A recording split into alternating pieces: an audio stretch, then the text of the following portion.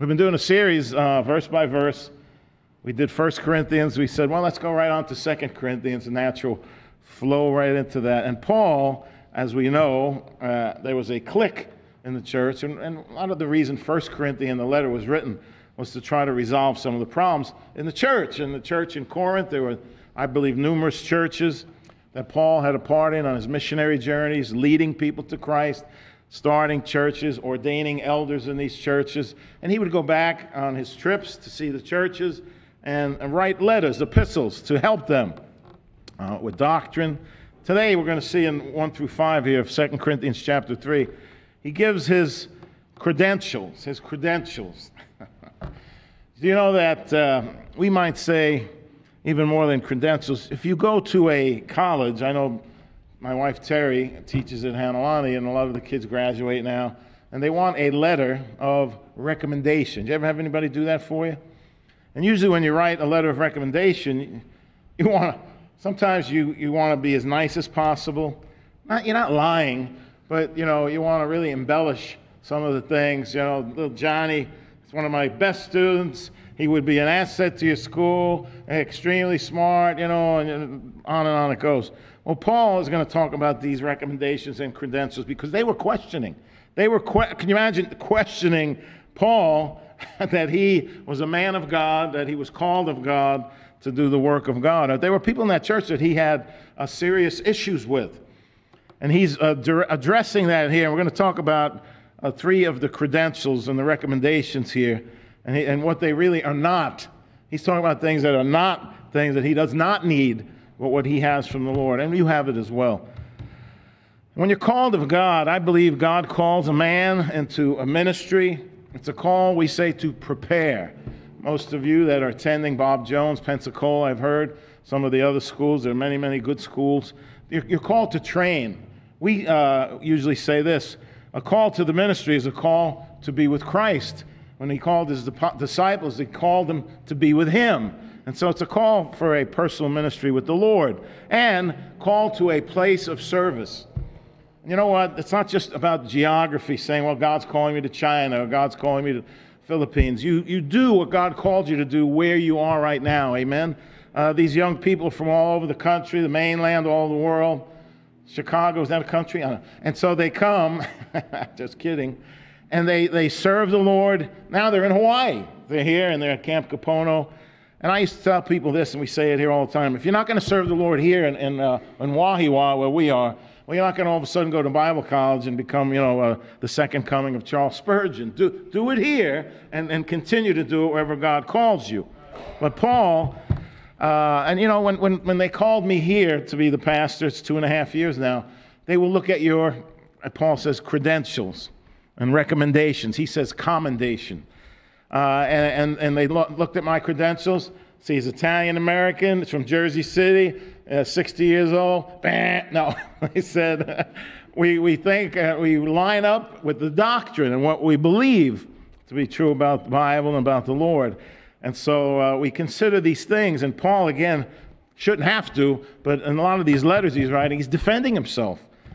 Number one, he wants to let us know, we have 4 quick points here and we'll be done. The minister's credentials are not what they're not. They're not letters of recommendation, Paul's saying. He said, where does it say that? Look at verse 1, 2 Corinthians chapter 3. Do we begin again to command or recommend ourselves, Paul's saying? Or need we, as some others, letters or epistles of recommendation to you or letters of recommendation from you? Do we need to do that? There were those in the church, they accused Paul of pride, as acting as if he was the, capital T-H-E, the only messenger of God, more special than any other messenger. This is what they accused him of, that he was claiming that what he was saying to them was the word of God itself, and what others were saying was less than the word of God. Again, he was accused of it. Praising himself, exalting himself, pride above others. That's what he was accused of. And last week we said, Paul wrote in chapter 2 that he did not corrupt the word of God as others had done. And his ministry was based on a true calling of God. And it should be. And he knew that those that opposed him were going to jump on, again, his claim here. That he's claiming, again, that he is sent of God and he is commended of God. and that he does not need the recommendation of men. And again, he's not saying it cocky or proud. He's just stating the facts. But he knew people in that church, again, a small group and clique, were going to accuse him of things. The question is, why should the Corinthians or anyone else, again, people would say this about Paul, why should they listen to him? Why should we say that he is called of God? What credentials does he have? In answering the question and establishing his credentials, there's one basic truth Paul said to them here. The minister's credentials, what they are not letters of recommendation. Men always have and always will place confidence in a letter or a commendation or a letter of recommendation. Not bad things, but as all people know, these letters are often exaggerated and not the real deal. I don't think you really get to know somebody until you work alongside them. We had an office in Florida when I was a chiropractor, and we would hire people to work with us, whether they were greeting people at the door, whether they were doing insurance work, whether they did physical therapy. And they had brought letters with them of commendation or recommendation. And when you read these letters, it's like, wow, I got the best person in the whole world here that's wanting to work at the Cuozzo chiropractic clinic, you know. But the truth is, when you work with somebody for a while, you're going to find out if what the letter says is true. But Paul is saying he didn't need letters of recommendation. There was other people maybe that did, but these things are often exaggerated. Paul says some in the Corinthian church had used letters of recommendation for themselves in the past, all right? But he didn't need that. The minister's letters of recommendation are not the primary credentialing. I know they had asked me, you know, where I went to church before, the people that were in the leadership there, the deacons and elders of the church, where I went to college, Crown College. I don't know if they called Pastor Sexton. Maybe they did. Maybe they called where I went to church in Florida. In other words, to get this recommendation. And Paul's saying here, number one, the first credential of the minister is this. Not necessarily handwritten letters by someone that speak very highly, but the first credential of a minister are the lives written upon his heart. Look at verse 2. 2 Corinthians 3:2, he says, ye are our epistles. I don't need letters of recommendation. He says, the people in that church in Corinth that I led to Christ, that we helped to grow in Christ and establish their faith, you are our epistles, written in our hearts. And then he says this, known and read of all men. Two things here. First, Paul says the Corinthian believers that he knew were written on his heart. Anyone who knew Paul could see he loved and cared for these people, many of whom he led probably personally to Christ. And he was always praying for them and expressing love and care for them. He cherished them. They were dear to him, so dear that he would say these words, you are our epistles written in our hearts. Do you have anybody that's been written in your heart? I'm not talking about a boyfriend or girlfriend or anything like that, romantic. I'm talking about someone maybe that you led to Christ and that you took under your wing and you discipled them and you taught them the Word of God and you showed them things to do and not to do, how to behave as a Christian, how to act, again, from the Word of God. They're written in your hearts. Do you have anybody like that? Paul said, that's my credentials. That's what I'm going to stand upon. The lives, the changed lives of people that I had dealt with. They're here. They're in my heart. That's where they're written. People are more important than written letters. Now, not that written letters are wrong. There's nothing wrong with that. I'm glad that they checked me out here. I'm glad they found out some things about me. You say, well, I'm glad they didn't find out this about me. No, I'm glad they found out about me. You have to do that. This is just part of a basic thing. But what Paul was saying is there's people in the church there that are accusing me of things that are not true. He says, I'll tell you what, more important than letters of recommendation are these lives that are written on my heart. People had written upon his heart. People that he loved and cared for. People he led to the Lord. People he matured in Christ. This is the true letter of commendation that should matter to the people in the Corinthian church, again, in Paul's case. A heart that has people written on it. Do you have people written on your heart? We used to say to kidding around, I was the president of a Little League, we say, man, if it wasn't for these parents, we'd have a great time here, you know, coaching these kids, these complaining parents. Well, if it wasn't for the people in the church, we'd have a great church. Well, without the people, we wouldn't have a church. We have people. You have to be a people person. You know, every Christian says, I'm not really good with people. I'm not social. I don't speak good. I don't talk good. If you're a Christian, you have to have the same love in your heart that God had for lost sinners. You love them. We love people to Christ. I know they're sinners. I know they're going to die without Christ and go to an eternity, a separation. The Bible calls it the second death, of course. And we're not to go and sin alongside them to lead them to Christ and partake of their sin. But we have to have a love. And so when you lead somebody to Christ, now you love them as a brother or a sister in Christ. That's what they are, spiritually, right? They're in the family. And you take them and they're written on your heart. Do you have people that you think right now in your mind that you knew, and even from the past, they're in your heart? They're going to be there. They may not even be with you. They may be in another location far away, but they're written on your heart. That was the case here with Paul. Secondly, Paul says this was a fact that was known and read by all men.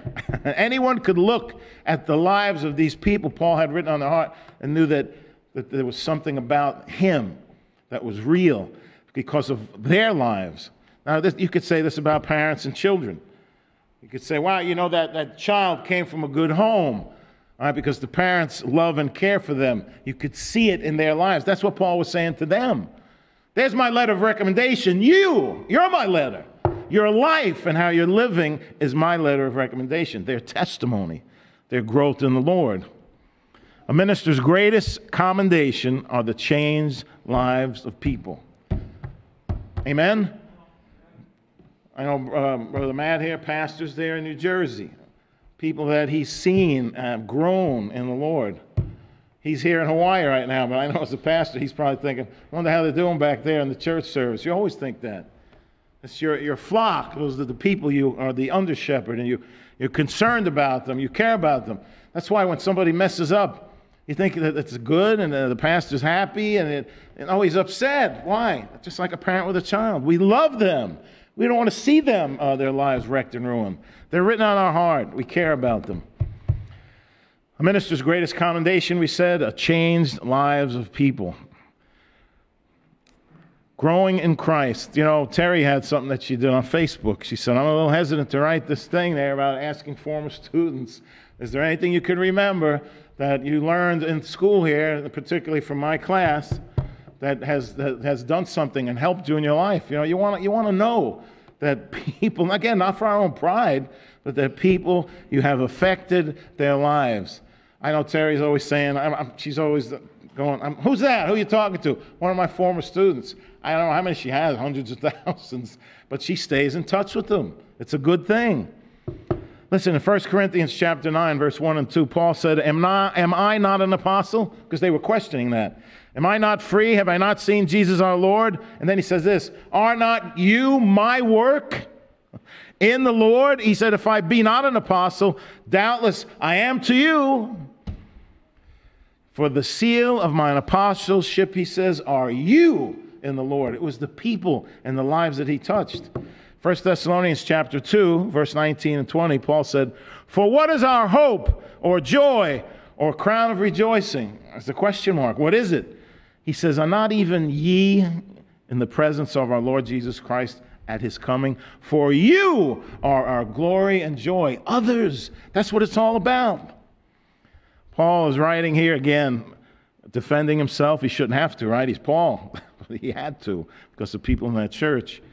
The second credential of the minister are the lives written by Christ. By Christ. So you're giving all the credit to the pastors here. Because I am a pastor, but it's not that. It's all about Christ, not about me. He said these are lives written by Christ through the minister. We're just a conduit. God works through us, not because, in spite of us most times. 2 Corinthians 3:3, he said, For as much as ye are manifestly declared to be the epistle of Christ. Then he says this, ministered by us, written not with ink, but with the Spirit of the living God, not in tables of stone, but in the fleshly tables of the heart. It's a crucial point here. Listen, the minister is not the one who converts and changes the lives of people. Amen? First, it's Christ and Christ alone who converts and grows people. The lives of believers here in Corinth, he said, you are the letter of Christ. You're the epistles of Christ. Christ is the author of your faith. He's the author of your conversion, your salvation, your righteousness. Any good thing we have is from Christ. We have that imputed righteousness. Whatever change we have, whatever joy, love, peace, assurance, all due to Christ. The lives of believers, again, it's not ink, written with ink, but the Spirit of the living God. You know, I often tell people when they get saved, we want them to remember what they did. We said, you know, you have a marriage certificate somewhere. It tells you the date and the time and the place. This is proof that you were married. This is your salvation certificate, amen, right here. You have God's word as proof that you're married.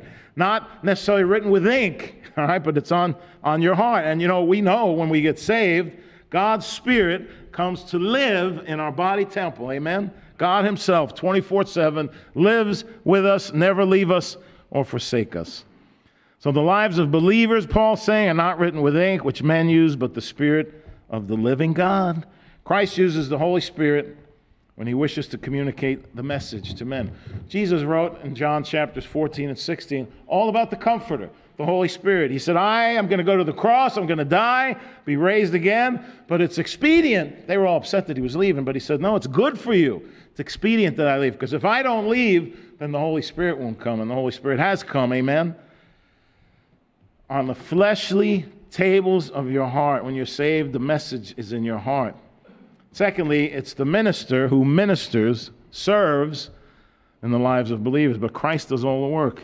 Ministered by us, Paul said. Paul's saying Christ creates the letter, converts the believer, and we look after it. We're stewards, amen, of all that Christ has done in the heart of a man and a woman or a teen. The greatest commendation that a minister can have is not the letters written by ink, but Christ written in the lives of people, amen? Hopefully multitudes. And the Spirit of the living God written in their conduct and behavior, and the law of God written upon their hearts. How are they going to get the law of God into their hearts? They have to read it. They have to study it. They have to meditate upon it. Number 4, last, the third credential of the minister is being qualified and made fit by God. Say, well, I went to Pensacola, I went to Bob Jones, I went to Crown, the Crown College, Knoxville, Tennessee, best school in the country. Just kidding, come on.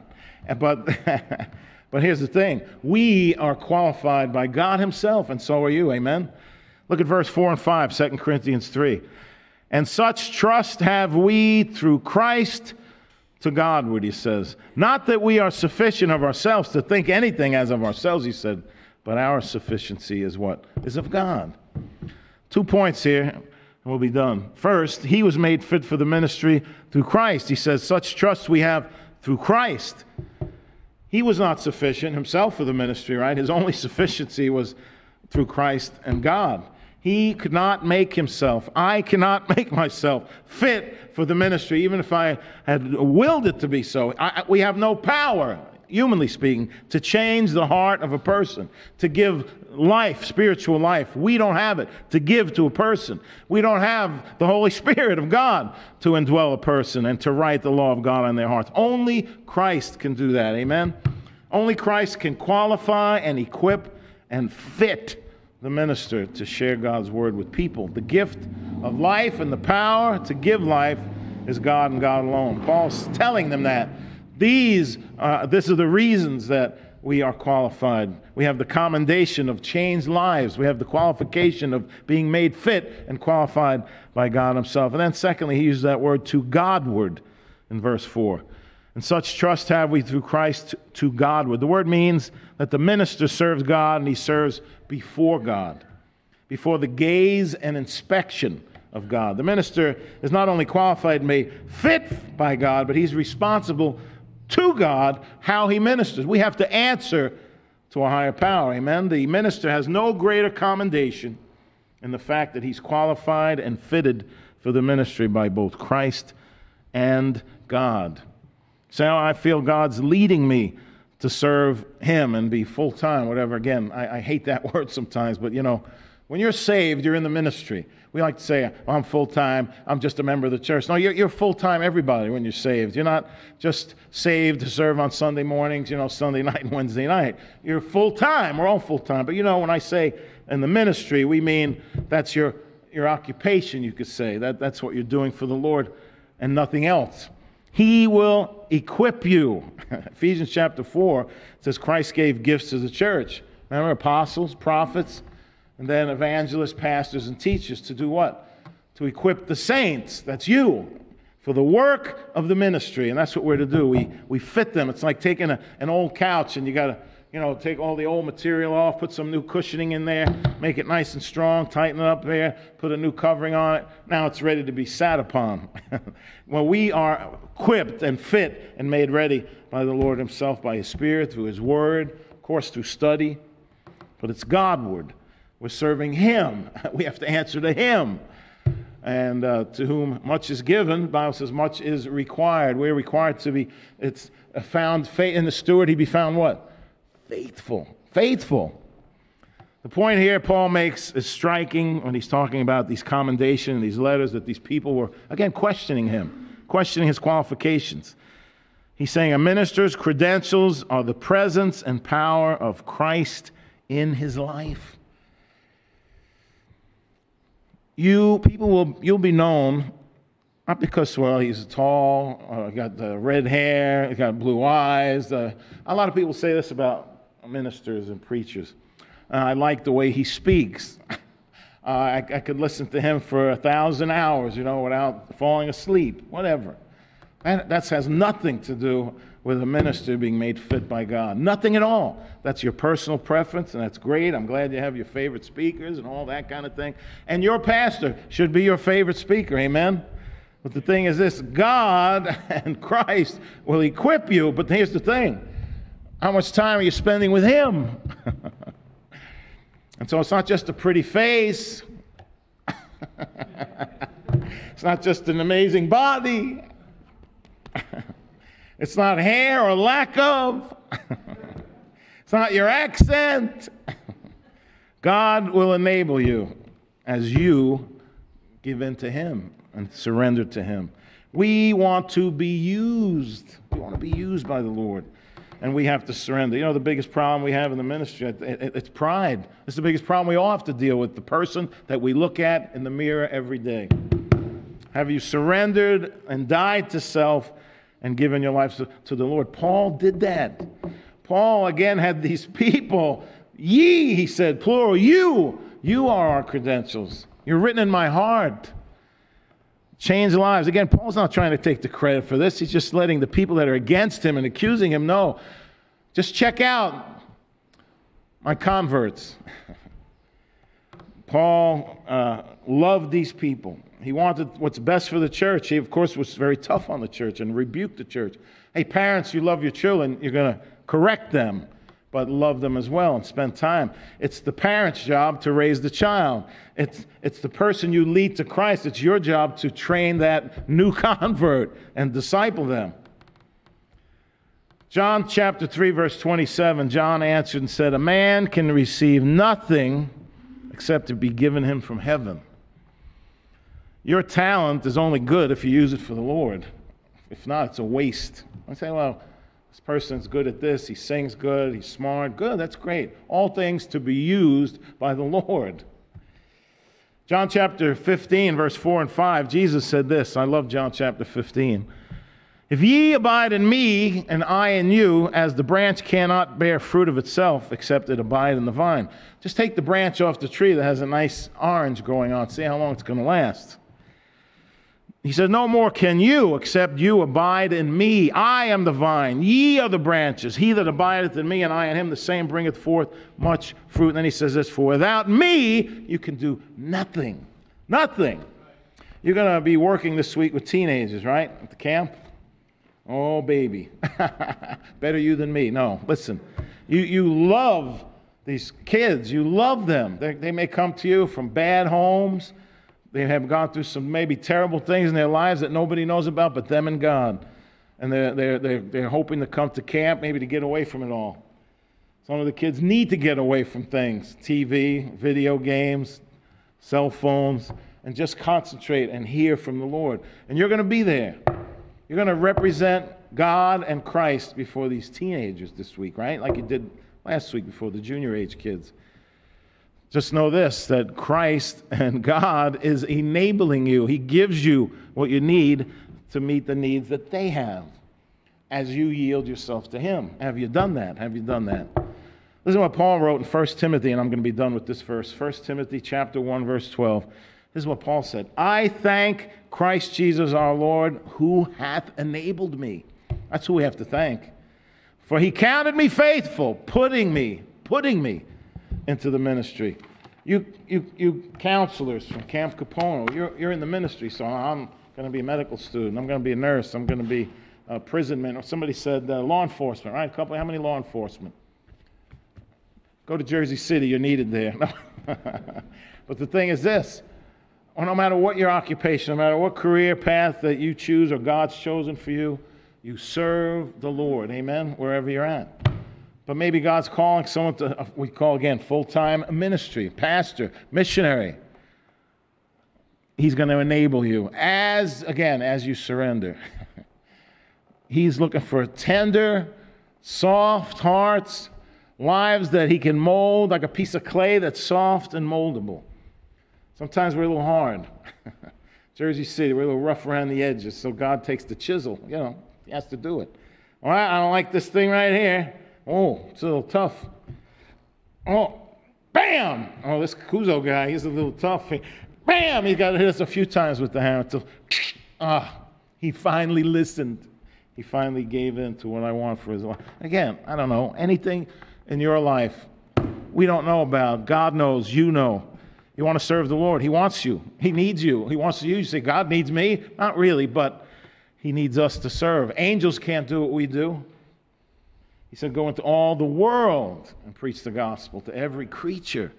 Has every person heard the gospel, been reached with the gospel? I don't think so. Not yet. So even in this age with communication and computers, there's still people that haven't heard the true gospel of Christ, and that's what we're to do as a church. Churches. Maybe God's speaking to your heart. Maybe you're here this morning, you don't know if you died right now, you'd go to heaven. Say, I'm not 100% sure.